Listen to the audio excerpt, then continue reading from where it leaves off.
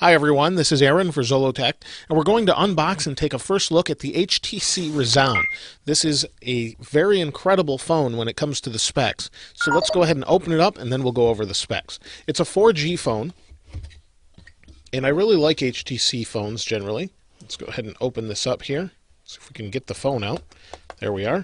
So here's the phone itself. Looks a little bit like an Incredible as far as the red battery and the red back. It features Beats audio. Let's go ahead and take this top off here.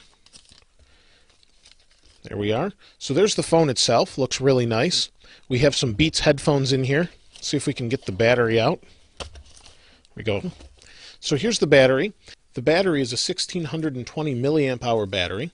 Let's go ahead and take a look at the phone itself. The phone looks really nice. Has an 8 megapixel camera with dual LED flash, 1080p and 720p video recording. Again, there's the little Beats symbol on the back. Let's go ahead and see what else is in the box, and then we'll look at the phone a little bit more.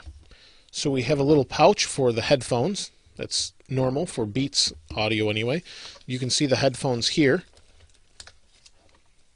Well, in-ear. We'll take a look at those later after I do a review. We've got some consumer information. Let's move the battery aside here. And we have our what appears to be a micro USB cable. This phone has some really great specs, like I mentioned, and you can see this is their normal micro USB. Actually, it has a little bit different look on the end of it than what I expected. I don't know if you can see that end. That's different than normal anyway. We have a USB on the end, and then we have our USB wall adapter. And there we go. So let's move these aside and take a look at the phone itself. Now the phone, although I didn't know these specs right off the bat, has a dual 1.5 gigahertz processor in it. So we've got 3 gigahertz total if you combine the processors. We have 1024 of system RAM. We have 16 gigabytes of internal storage, along with upgradable to 32 gigabytes of micro SD RAM. So let's pop the back off here. That's pretty neat. It's transparent. So it's supposed to have 32 gigs of internal storage, and then we have a 16 gigabyte micro SD card that's pre-installed. I really like this. It's a little transparent. That's pretty neat. So I have to get a SIM card. I'll pop this in here, and then we'll turn the phone on. I've got the SIM card. Let's go ahead and slide it into place here.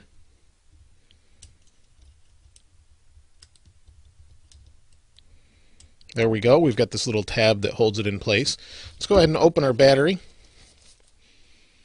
Or put the battery in place. There we go. Put the back in place. It's got quite a few different little metal attachments, and that's probably for the antenna. There we go. The back is rubbery, which is nice. Let's go ahead and turn it on.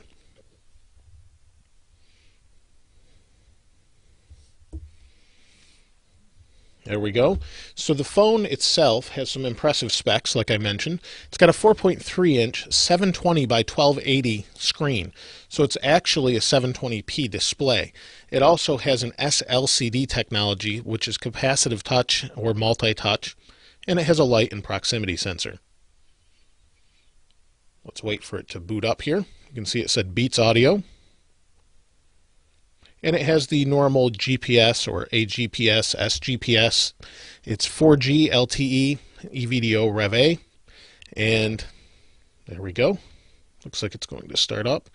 And here we go. So it says no service. It may take a moment for the SIM card to kick in. Like I mentioned before, it has an 8 megapixel 1280 and 720p video recording capability and dual LED flash. There's the speaker on the back.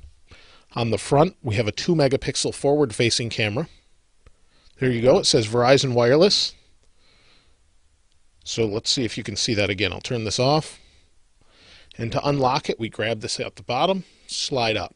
Very nice. And on the front, we've got our speaker. We've got our normal home, menu, back, and search buttons. On this side, we have a volume rocker. On this side, we have our USB adapter. Different shape, but it may work with any other USB, I'm not sure. Looks like we've got a microphone here for noise cancellation, and then on the bottom we also have another microphone for when we're talking on the phone. On the top we have our sleep-wake power button and our 3.5mm headphone jack. So let's go ahead and go back.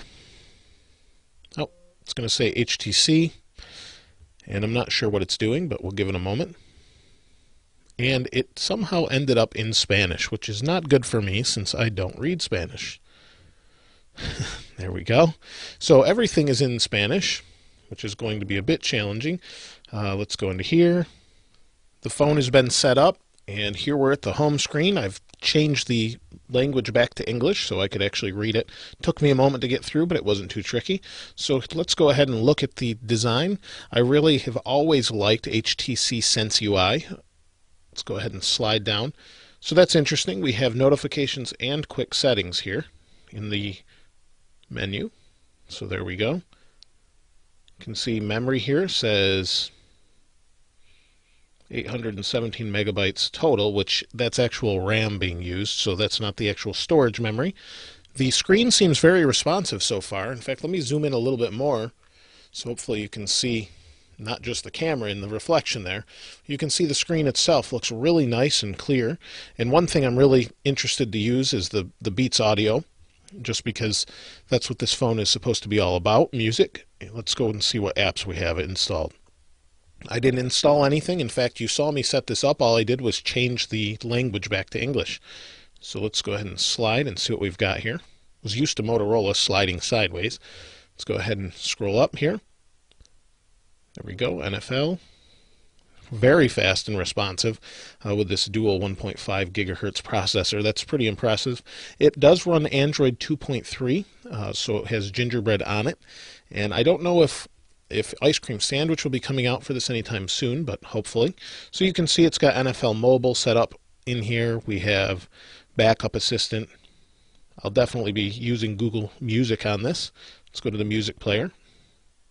Doesn't have anything pre-installed. I thought maybe it might have some music on there. But overall, it looks pretty quick. Let's see how fast it can take a picture.